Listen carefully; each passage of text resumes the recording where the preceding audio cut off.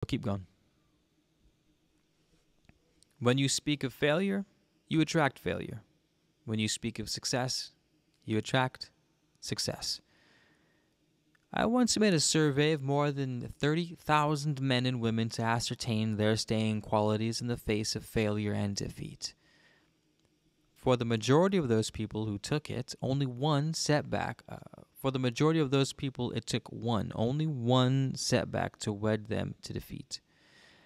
Of those who kept on aspiring, another large percentage got started in various projects but quit even before meeting with defeat.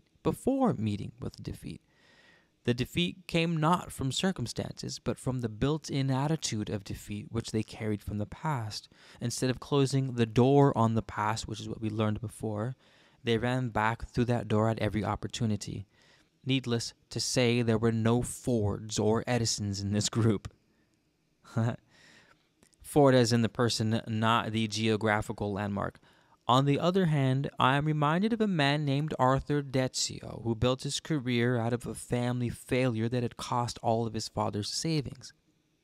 It was a business in mobile homes which never got going. Now the father handed it to the son hopelessly. What could Dezio, then in his 20s, do with the business? Most men would have liquidated it on the spot. Starting in this garage next to the railroad tracks in Eckerts, Indiana, Mr. Dezio first designed a small, easily transportable mobile home with which research had shown him was needed. Later, he applied General Motors methods in a business which had never been known before. He introduced frequent model changes. He built a network of dealers. He brought out 4 lines of mobile homes, each competing with the others. Ha ha ha. Hilarious. He created 4 different models of mobile homes and had them compete with each other. His company's sales in 4 years have increased 500%, and Mr. Dezio has made $5 million out of the business that was about to fail. Mind you, this is $5 million like literally 120 years ago. Today's population includes a large proportion of young marrieds and retired couples, both groups being prime customers for mobile homes. Of course, Mr. Dezio realizes this, for every age has its special ways. The many failures who turned up in my survey of some years ago displayed a failure quality which belongs to any age. Not only had those people failed, but they kept on living with their failures. They spoke of it in preference to other topics. They lived in the past tense, reliving the pain of what had been. Those who had succeeded, however, spoke in the future tense. In the future tense, their eyes were not upon their past, which often contained a good share of mistakes, but ever upon the future, upon their great objectives. This, too, was the invariable case with those 500 and more vastly successful men whom I interviewed at the behest of Andrew Carnegie. On their way up, they talked the way up. Where failure had been laid behind, failure stayed behind. And notably, it stayed out of their conversation. Now, I want to touch on something real quick, because we all have the homies, and sometimes we might be the homie, that whenever they have a conversation, it's always like, yeah, but man, man. And this is sort of, this is where we have the Ford, the fork in the road with modern spirituality, because people we're getting into the sort of the secret, as in the movie The Secret category, and like woke new age spirituality, which like just think happy thoughts and good things will always happen, and we're getting into that territory. So I want to state something and make something clear. This isn't just always think happy thoughts and always good things happen to you, because bad things happen to you regardless. Welcome to being a human. The point is, that's being made very well clear here, is the ability to let go of the past. Letting go of the, specifically, remember we were talking subconscious mind. We're programming the subconscious mind, programming the base frequency that we give out. The successful people had conversations about the future. And I'm assuming if they did have conversations about the past, and specifically past failures, it wasn't about the failure itself, but the seed of success that was planted within that failure. The seed of success that was equal in power to the power of the failure itself. I'm guarantee you that's the conversation. And it's not woe is me. It's fan-fucking-tastic. that that happened, or maybe not fantastic that that happened, right? Because it's not all gravy, but fantastic I was able to gather myself enough during that calamity to dig a gold mine. That's where we're at. Right, this isn't all love and light, baby. I made a video the other day. This is not a love and light channel. You can be the most loveliest, lightest person you done ever did lit a room, and a meteorite will still fall on your head eventually. Right, this isn't the love and light squad. This is the mechanisms of existence squad, and hopefully we go to the light side with it. Hopefully we're Jedi and not Sith. Hopefully. Or if you do decide to go Sith side, I get it. Sith's gotta exist, baby. If you do decide to go Sith, can you find a worthy adversary? We all want worthy adversaries, right? I would imagine a Sith would want a worthy adversary. Maybe not, but it would be helpful. It would be helpful. My hat is off to you, sir. I'll see you in the ring. In other words. All right. I lost my spot. I blacked out. What happened? I blacked out. Okay, those who had succeeded, however, spoke in the future tense. Their eyes not yada yada. Some friends beginning concerning success and failure. I have observed another trait which has much to do with peace of mind. It is obvious that those who are filled with malice and envy do not have peace of mind. Their malice and envy sour their lives. Often failure so often hates the very sight of success. Speaking with successful men, I have noticed they speak in complimentary terms of other men who are succeeding. Their attitude is not one of envy, but of willingness to learn from others. The failure, on the other hand, goes out of his way to find some adverse criticism of the successful person. If he can't find anything doubtful about the way that person does business, then he will pick at some other area. His malice is evident, and so is the sad fact that he not only cannot command what money can buy, but also he cannot attain peace of mind. Woo! Are you guys drinking water? Are you drinking plenty of water? I hope so. I hope you're drinking plenty of water. There's 6 concurrent viewers, and we have 66 views. 666. It's like, hey, did you all say y'all trying to do occult stuff with money? It's all the devil enters chat. I heard y'all was trying to make some more money. Yes, we are. Not today, Satan. Trying to get that finance game hyped. You guys all need to type finance in the comment section so that we hit that finance CPM. Shout out if anyone runs a YouTube channel knows what I'm talking about. Is there a definite connection between being wealthy and having peace of mind? There is a connection, but it is not absolute. There certainly are poor people who have peace of mind, but they are far more rare than folklore would have us believe. You need not be a millionaire, but without sufficient money, you are cut off from much in life that sustains the spirit.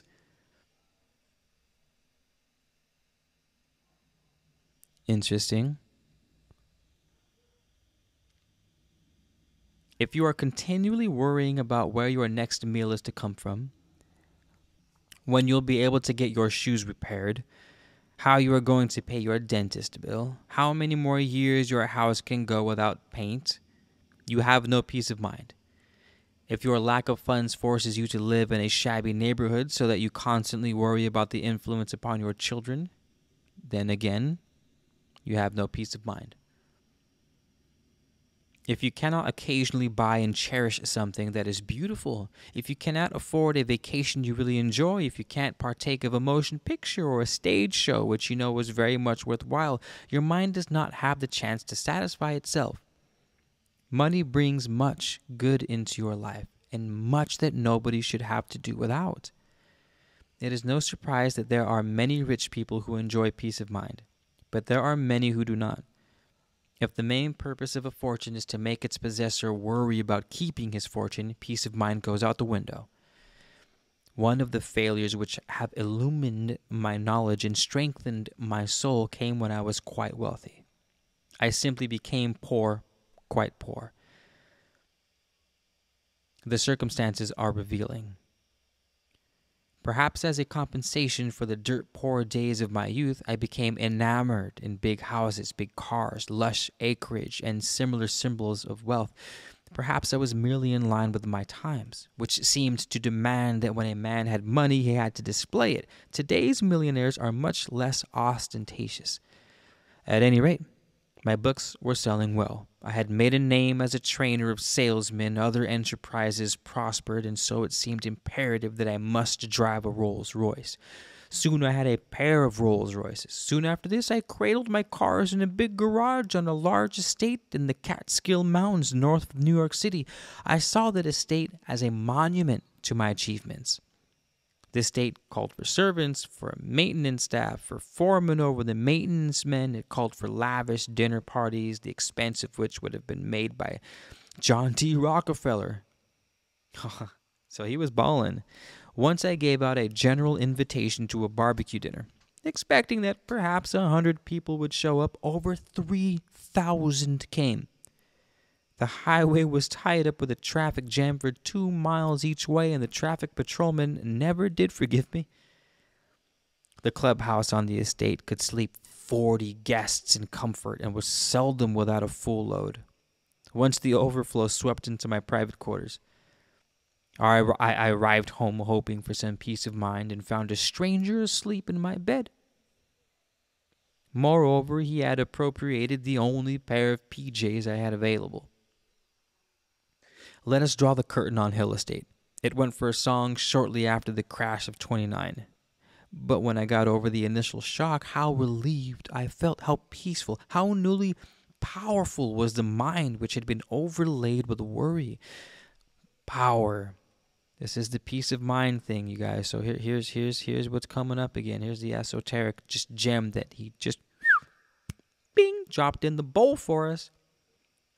How peaceful, how newly powerful was the mind which had been overlaid with worry. That's why the very first chapter, the very first nugget dropped was peace of mind, because the mind that can attain peace is the powerful mind, and that's what we want. We want powerful minds to attain the things that we want. And stress zaps that power. Stress zaps that power. And unless you're a friggin' Shaolin monk trained at the age of 3 all the way up to just like wear boulders off the dome and not even break a sweat, then you're probably going to need at least a little bit of finances to keep you out of the fight or flight mode, because that's what we're trying to avoid. The healing body. I'm getting way ahead of myself. Anywho, peace of mind is where it's at. Peace of mind is where it's at. So 3 of my friends whose combined assets were less than the amount I lost when I lost my estate did not have faith in the great principle that every adversity has within it the seed of an equivalent benefit. One jumped off a high building on Wall Street. One fired a bullet into his brain, and the third man was hauled out of the Hudson River 6 weeks after he had jumped in. I made money again. Of course I did. The principles of the science of achievement saw to that. My lost estate had not lost with it my knowledge. Knowledge that any goal set up by a human mind can be achieved by that mind's possessor. And ever since, I have lived comfortably, but without show. For what good is money when it becomes a millstone? Make sure your work and your money benefit someone besides yourself. One of the positive results that came after I had firmly closed the door of my experiences in the Catskill Mountains was this. I found time in which to write more books. These books have benefited me and they have benefited mankind. And so they have benefited me with more than money. When Andrew Carnegie decided to use his great wealth to found free libraries, he greatly increased his peace of mind. Henry Ford was pretty tough about giving away his money when at length he learned it was possible to find people who deserved it and would use it well. There is another important principle which ensures that as your wealth grows, so will your peace of mind. All right, there's another law, and this one's found in the law of compensation. It's a good thing when it comes to money. I've talked about it before, and that's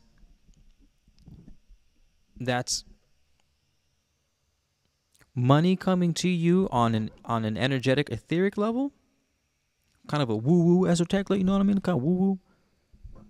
It will come to you through the conduit in which you create for it.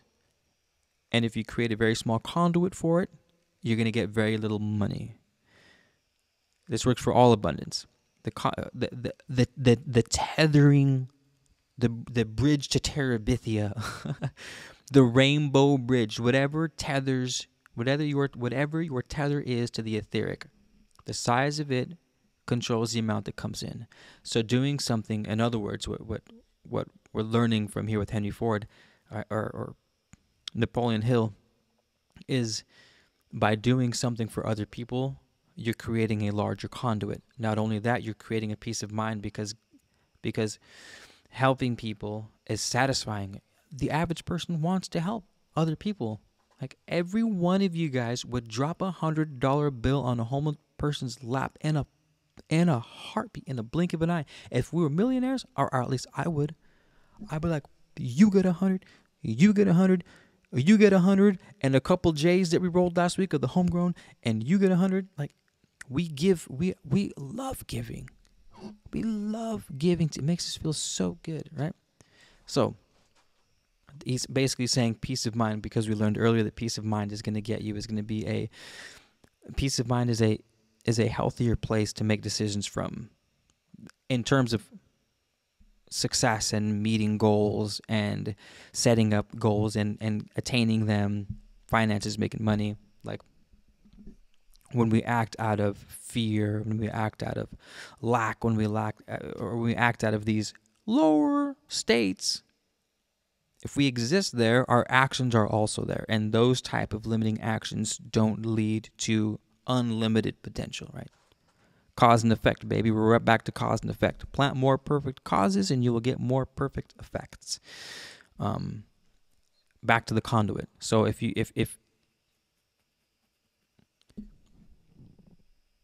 yeah, I think does that make sense? I think that makes sense. I feel like that makes sense.